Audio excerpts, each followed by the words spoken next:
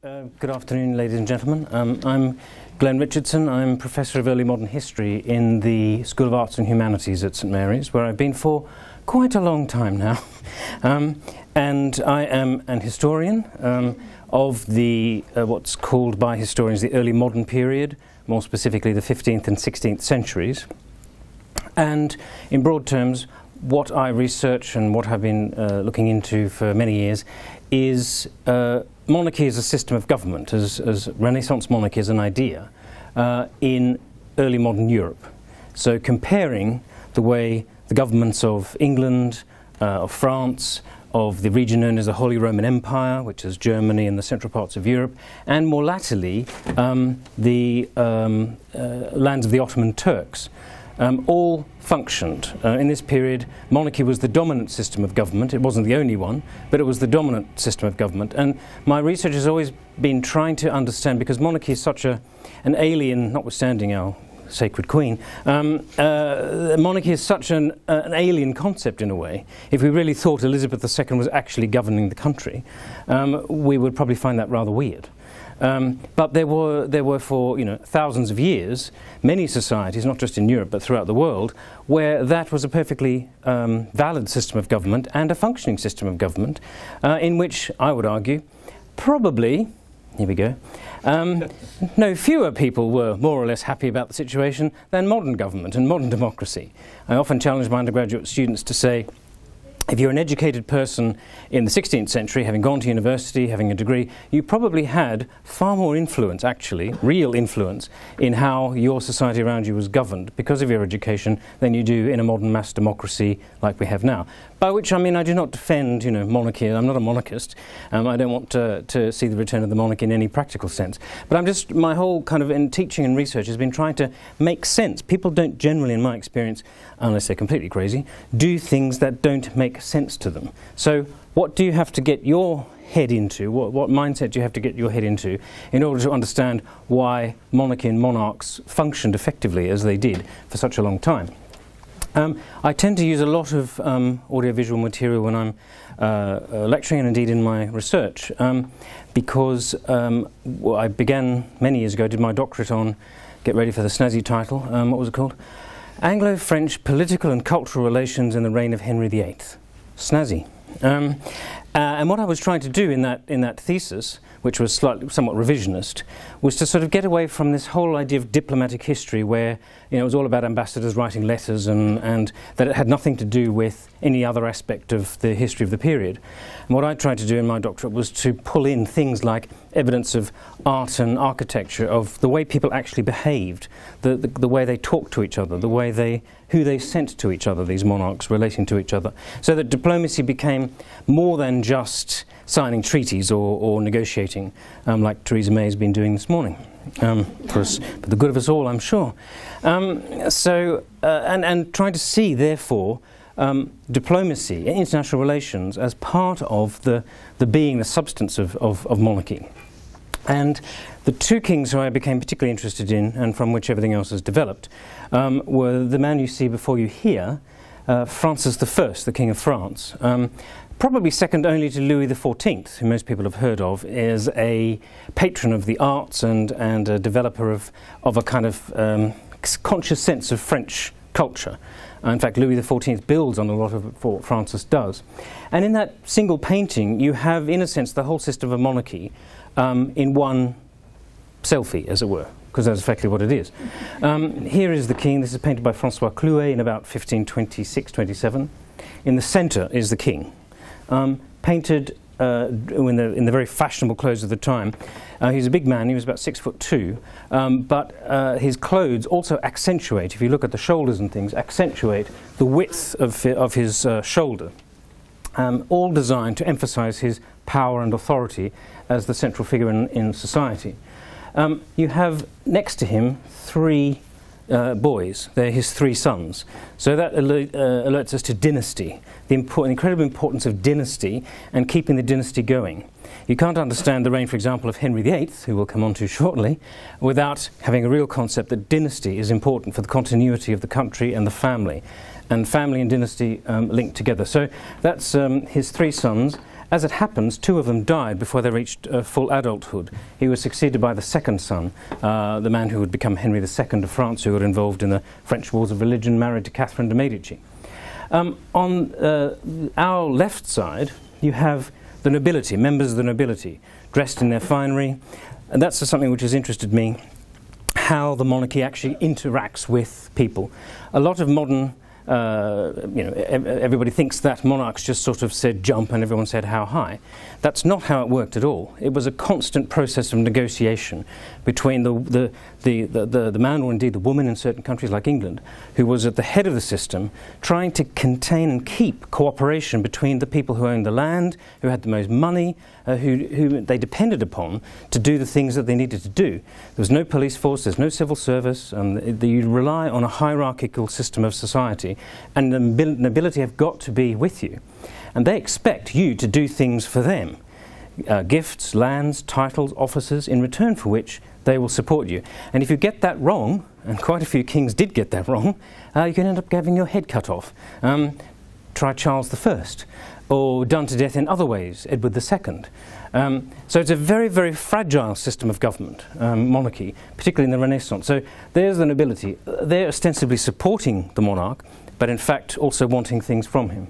On the other side, you have the church, the incredible importance of faith, and the justification, the ideology of monarchy, very much rooted in the Judeo-Christian tradition in the West, and of course in Islam in the East with Suleiman. Both systems, the centrality of clergy and the church as the spiritual powerhouse of the monarchy is important.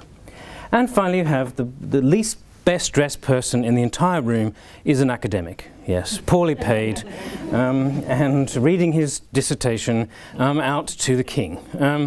This is one of the scholars at Francis's court, reading to the king's evident pleasure a translation of a Greek author which he's reading.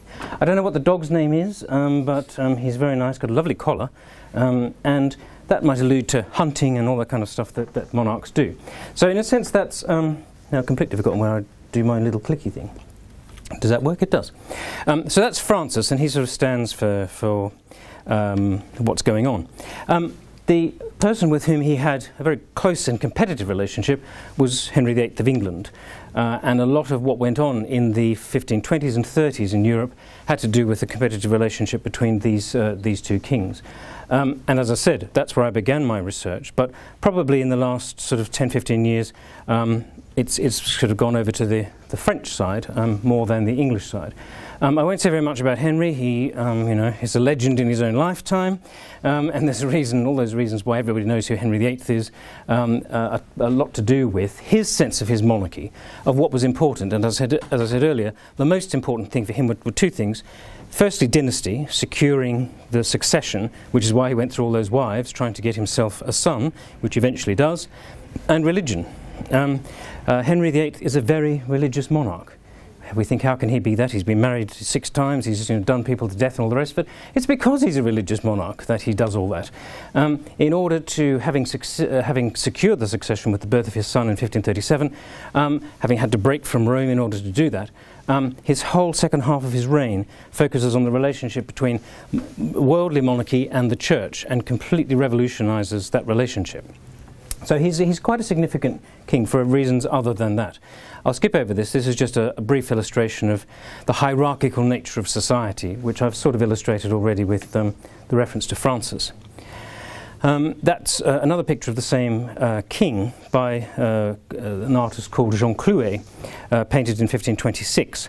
It's interesting that in this period, although kings could often appear in, like I've just shown you a picture of Henry formally in Parliament, as the Queen still does when she opens Parliament each year, most of the time what they're really trying to project an image of themselves is a kind of hyper gentleman.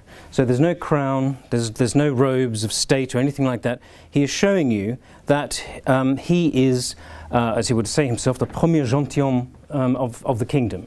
So he is the first gentleman, the first noble. In other words, cooperate with me, work with me to enforce the law, to ensure the protection and extension of our territories, because that is the duty of monarchy, and I will be to you as a good lord. They have this concept of good lordship. And that, I think, is key to understanding how monarchy actually functions. It's much more cooperative than people imagine. So what essentially are kings meant to do? Well, according to the theorists, I'll come back to him in a second, according to theorists of power, not exclusively, but men like Erasmus of Rotterdam and perhaps more infamously Niccolo Machiavelli.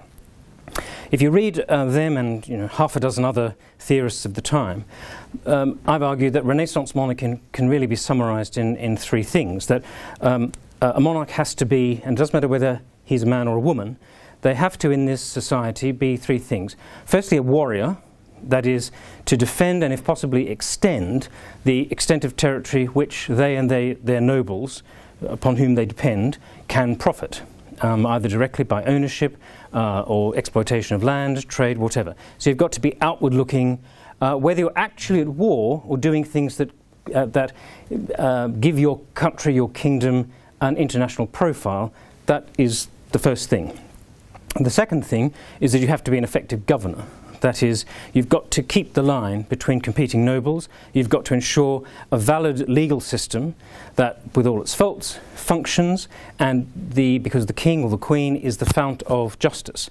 It's why even to this day, somebody's charged with something, it's the crown, R versus so-and-so, because the crown is meant to be the supreme font of justice in all these societies, whether it's in Islamic Turkey, whether it's in France, Spain, wherever. And the third thing which they have to be is a great patron.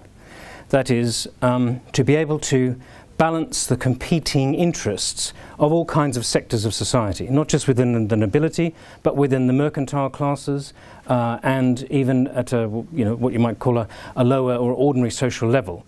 You've got to be able to be seen to be distributing favour, calling on people through their merit, or for merit to do things for you, and generally keeping the ring in this society which, as I said earlier, has only interpersonal relationships, really, to keep the whole thing together. There's no great formal institutions of formal power. Erasmus wants your king, your European king, to emulate Christ, to be, while powerful, still humble, to avoid warfare, to do justice, to be a good boy or girl. And he famously writes a lot about that. Machiavelli is famously rather less worried about morality. You need to do what you need to do. He's famously said, if you want to, he's misquoted as saying, it is better to be feared than loved. The whole sentence is, it is better to be feared than loved, but the good prince will avoid being hated by the people. In other words, if you have to have either being feared or loved, how many was that? Yep. Then go for it and do what you need to do. But just be careful, because you need to avoid being hated by the people. And tyranny, they recognized tyranny as a concept.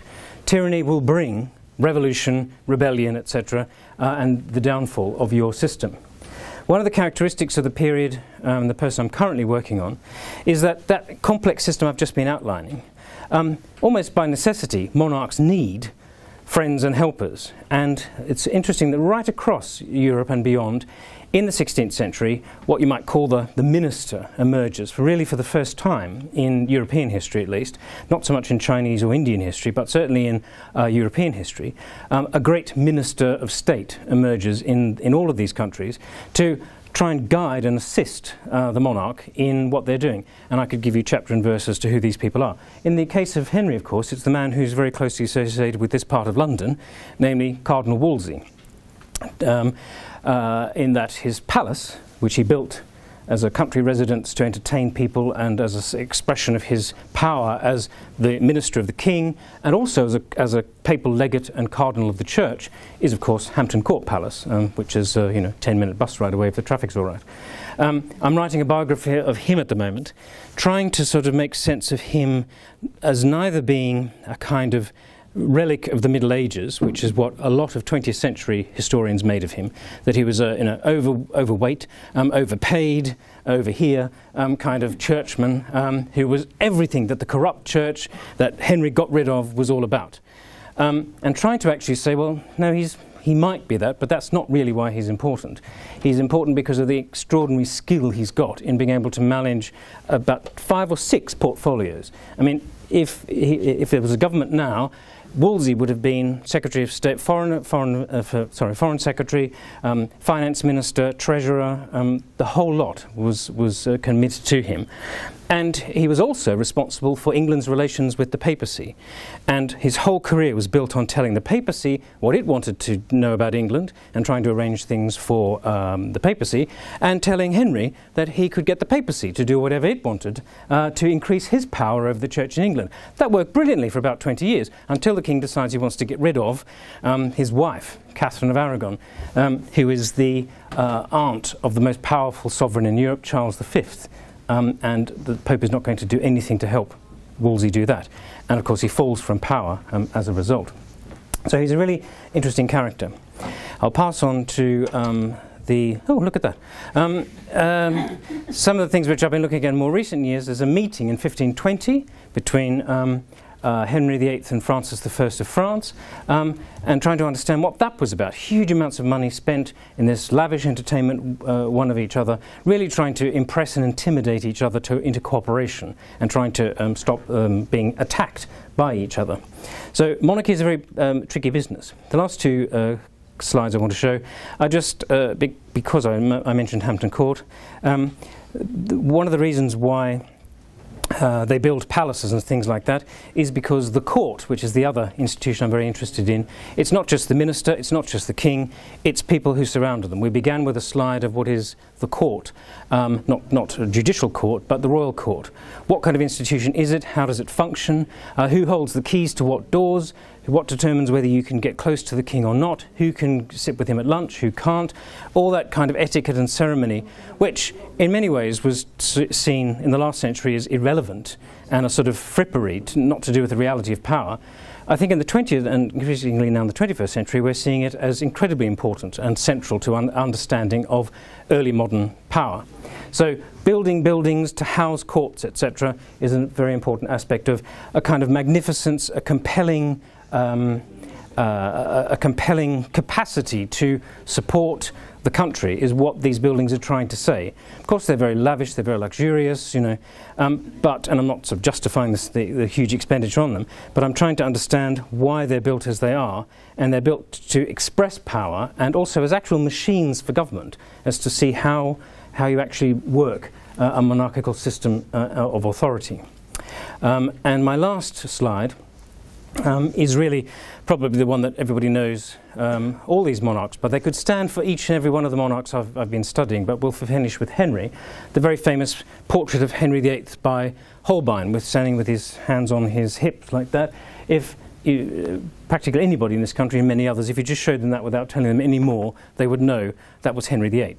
And I think that says something about the importance of artistic, architectural patronage and communication in the 16th century, which you didn't have, things like printing, etc., which you didn't have in centuries before, which is why, apart from the extraordinary things he does, that period of monarchy in general, and his Renaissance monarchy in particular, has fascinated me for these 20-odd years. Is that to time? Thank you.